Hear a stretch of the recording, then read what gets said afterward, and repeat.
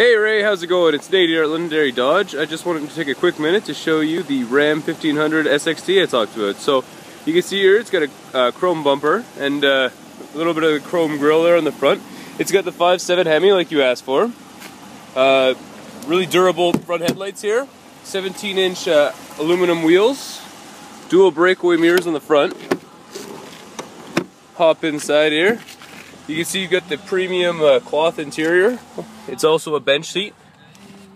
You're going to have USB and auxiliary on the dash, and it'll connect it to the 5.0 Uconnect on the screen here.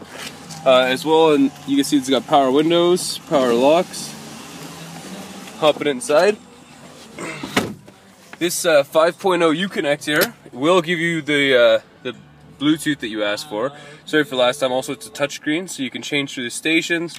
You can scroll through your media on here if you were plugging anything into the console. Also do your phone. So if you want to pair your phone, well, this is not for me, so I won't. But yeah, your compass as well on the dash here. Vehicle information center on the front here.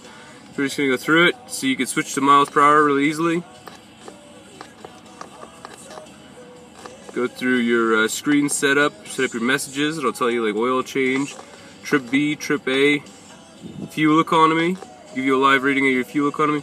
Your vehicle information, this will tell you your tire pressure, your engine hours, gauge summary, all the good features of your truck here, right?